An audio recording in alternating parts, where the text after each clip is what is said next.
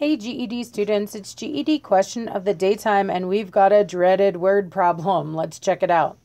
It says the new sandbox at Carter Elementary School is 9 feet by 9 feet square and has a depth of 1.5 feet. How much sand will be needed to fill the box? Okay guys, a lot of students just freeze up, don't know what to do with the word problem. Really good tip. Try to draw something. If there's something going on in real world, especially in these kind of like geometry style problems, really nice to draw it. So let me try to draw the sandbox. We got a 9 foot by 9 foot square. You might say, Kate, that's not a square. Oh, I'm distorting it because I know what a sandbox looks like. Okay, so it's 9 foot by 9 foot square. And then we also know its depth. Its depth is 1.5 feet. Okay. Now, they asked me how much sand, so this is the question now, this is what I'm looking for. How much sand will be needed to fill the box?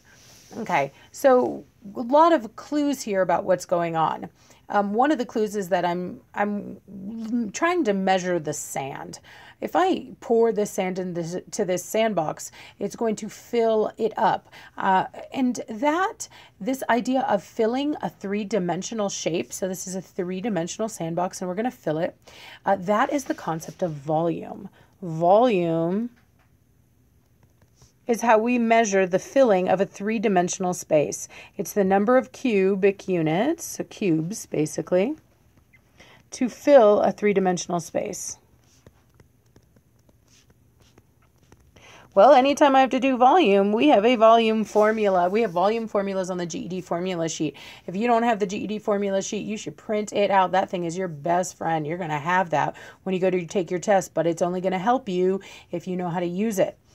So I'm going to go straight to my volume section, and there's volumes of lots of different shapes on there. You might be wondering, well, a sandbox is what kind of a shape? Well, it is a rectangular prism. Those kind of boxes with all straight lines there are rectangular prisms. So this is the volume of a rectangular prism. So I will first just write down the proper formula. It says V is equal to LWH. And what they're saying here is to find the volume of a rectangular prism, multiply together the length, the width, and the height. That's what it means when letters are shoved together in math. We're going to multiply. So that's what I'll do. I'll plug in for my length, my width, and my height. Now you might say to me, Kate, which one of these numbers is the length? Which is the width? And which is the height? None of them are even labeled width, length, or height. And you might be freaking out. And what do I do? Well, great news, guys. The three dimensions of a rectangular solid are completely interchangeable. I don't care which one you call length, which one you call width, and which one you call height. It won't matter because we're just multiplying the numbers together anyway. We're going to get the same basic answer. So I'm supposed to multiply together 9 times 1.5. Now, a lot of you guys would really struggle with this because you don't know how to input 1.5 into your calculator. And if that's the case, you can either learn how to input it into your calculator, or you can use the decimal version of 1.5. I know if I have 1 and then I'm halfway past 1, or halfway to 2 is another way to think of it. That's the same as 1.5.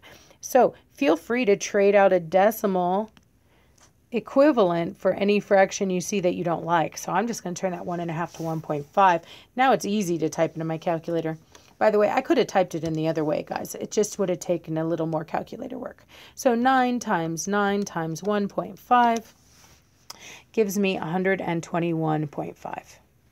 Now, careful, guys, don't just stop there. I really want to know 121.5 what? 121.5 what? Well, I just multiplied feet by feet by feet. I am now in cubic feet. Again, I'm a mathematician. I'm too lazy to write out the words cubic feet, so I'm going to use the official abbreviation, and that's to use the symbol for feet and put a little 3 on it.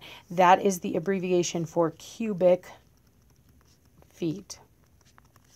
Okay, so how much sand would be needed to fill the box? It'd be 121.5 cubic feet of sand.